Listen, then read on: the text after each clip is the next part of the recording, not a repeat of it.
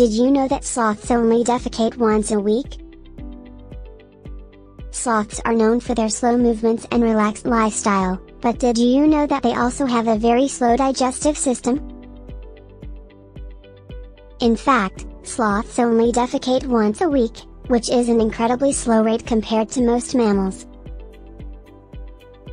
The slow digestion of sloths is due to their low-energy diet of leaves, buds, and shoots, which take a long time to break down and extract nutrients from.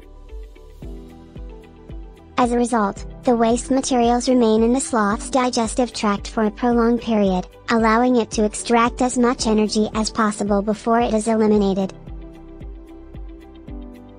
So, while it may seem strange that sloths only defecate once a week, it is actually an important adaptation that helps them survive in their environment.